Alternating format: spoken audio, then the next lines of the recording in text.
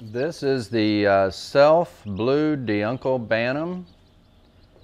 The Deuncles are a miniature-sized chicken.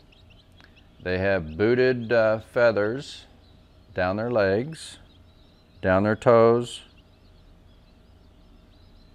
The self-blue Belgian Bantam was admitted into the American Standard of Perfection in 1996. This particular breed has a long history of breeding in Germany, Belgium, and England.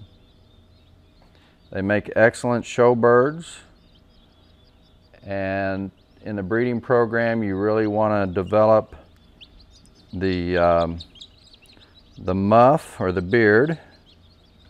You want to have a full muff and beard.